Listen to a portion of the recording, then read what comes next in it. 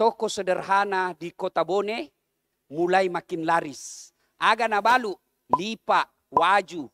Dan hebatnya makin laris. Kenapa makin laris?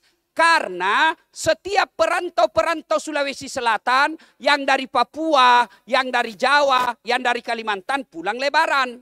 Begitu pulang lebaran tentu cari oleh-oleh. Cari oleh-oleh, tokonya Haji Kalla dapat, toko sederhana. Hebatnya lagi nih toko, ada bonusnya namanya customer service. Apa? Minuman lemonade. Inilah minuman lemonade pada zaman dulu sangat jarang. Tapi Haji Kalla di tokonya siap. Dan hebatnya beli tidak beli, tama ko warungnya, runtuk ko lemonade. Maka beredarlah rumor dan berita di Kabupaten Bone, kalau mau ko minum lemonade, tama ko toko sederhana. Namo tudak-tudak ko runtuk ko. Banyak yang tidak mudah modus. Pergi saja duduk dapat ki.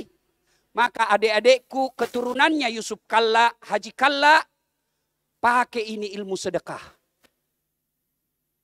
Jamu seke. Nah bilang orang kikiri galap paku jambatan. Jangan pakai ilmunya orang barat. Ada kau kasih, saya kasih keluar. Jangan. Rezeki Allah yang tahu.